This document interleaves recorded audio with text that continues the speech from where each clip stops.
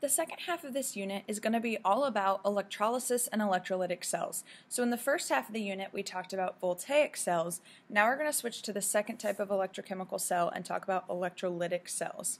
This video, though, more specifically is going to be based on free energy, which is delta G, and the Nernst equation. So this video is going to be very math-based. If you need to review any information, this slide is simply a list of resources to help you out. So if you need to review galvanic or voltaic cells, use this first link, and then as well as the first 50 minutes of this second video. If you need to review cell potential, and we're going to talk about cell potential at non-standard conditions in the next couple videos, but if you need extra help with it, then use this link and start at 50 minutes and watch from 50 minutes to the end. And then if you need help with electrolysis and Faraday's law once we get there, then use this link at the bottom. So these are just some extra resources just in case you need extra practice or extra review.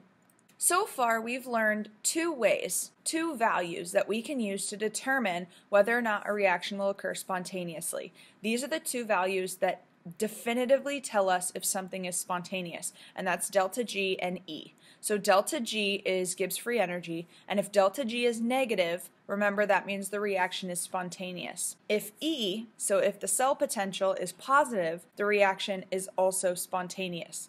Remember that delta H, delta S, those don't tell us definitively if something is spontaneous, only delta G, and now we've learned cell potential, which is E.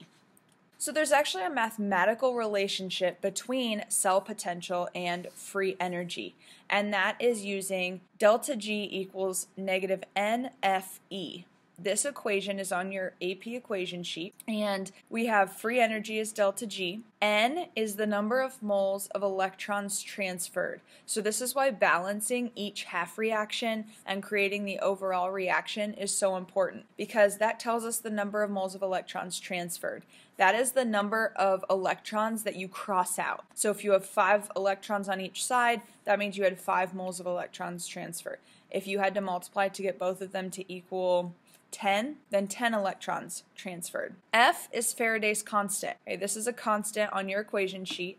Faraday's constant equals 1 Faraday, and Faraday is just the quantity of charge on 1 mole of electrons. So 1 Faraday is actually 96,485 coulombs per mole of electrons, or 96,485 joules per volt per mole of electrons. So these are on your equation sheet. Again, you just need to know how to use it in this equation. When you calculate delta G is going to be in joules per mole, because notice that Faraday's constant is joules per mole. And then E is your cell potential, that's in volts. So that actually cancels out with this volts in Faraday's constant. If we have moles of electrons, that'll cancel with this moles, and then we're going to get joules. Or a lot of times we represent it as joules per mole. So favored conditions with any reaction. Spontaneous reactions are going to have a positive cell potential. They're going to have a negative free energy value, and K, your equilibrium constant, should be greater than 1.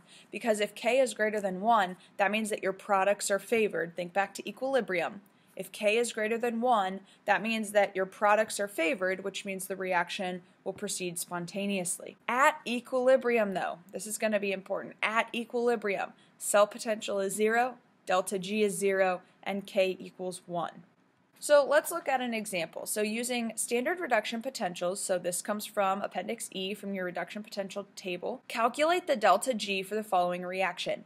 So we're given the balanced equation. We need to calculate delta G using delta G equals negative NFE. So first thing we need to do, because it tells us using standard reduction potentials, we need to look up the reduction potential for each of these half reactions. So we have iron solid going to iron 2 plus. Make sure, because this is being oxidized, you're going to have to flip the equation and flip the sign of E. And then we have nickel 2 plus being reduced to Ni. So remember that the total cell potential is equal to the reduction half reaction plus oxidation half reaction, and we find that it is negative 0.28 plus 0.440. Okay, if you have questions on how you got this, look at your reduction potential table. Reduction is Ni2 plus to Ni. That comes directly off the chart because it's reduction potential. And then oxidation, iron to iron 2 plus, because it's oxidation, that's the opposite of reduction, we flip the sign. So the overall cell potential of the cell is 0.16 volts. Notice this is positive. That tells us based on cell potential, we expect it to be spontaneous. But that's not all it's asking us. We have to actually find delta G. So delta G equals negative NFE. Well, let's figure out, based on this overall equation, how many electrons would have to be transferred. So we have iron going to iron 2+. That's losing how many electrons? It's losing 2 electrons. Ni2+ is gaining 2 electrons. So that means that your number of moles of electrons transferred is 2. So we have delta G equals negative. Don't forget this negative. You have this on your equation sheet. Just use it. Make sure you have the correct equation. Negative 2 moles times 96,485 joules per volt per mole, that's Faraday's constant, times 0.16 volts. You cancel everything out. You find that delta G is negative 31,000 joules. That's okay. Delta G, remember, it's normally given in kilojoules. So I converted it to kilojoules. Delta G is negative 31 kilojoules. So based on cell potential and delta G, we can say this reaction is spontaneous. So again, just looking at how everything is related, we've talked about almost all of these equations. So delta G and E naught are related using the equation that we've just been looking at with Faraday's constant. Delta G and K, remember those are related because delta G is negative RT ln K. That's on your equation sheet, right? So we can actually relate E to K using delta G. We can just set these two equal to each other because delta G equals and delta G equals. So we can actually have negative NFE equals negative RT ln K, rearrange everything to get E equals. E equals RT over N times F times ln K. So we can actually get E related to K. So remember we talked about this equation when we looked at thermodynamics. So we have delta G, notice this is not.